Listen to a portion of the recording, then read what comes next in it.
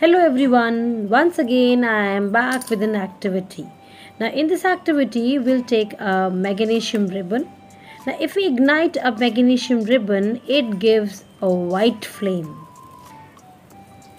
It gives a white flame and this is magnesium oxide. Now when we pour some water in magnesium oxide,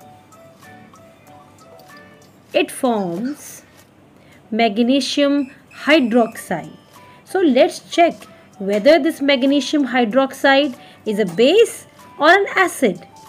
So the red litmus turns blue. It is a base and there is no change in blue litmus. So magnesium hydroxide is a base. I hope you like the information. Hit the like button and subscribe my channel. Thank you.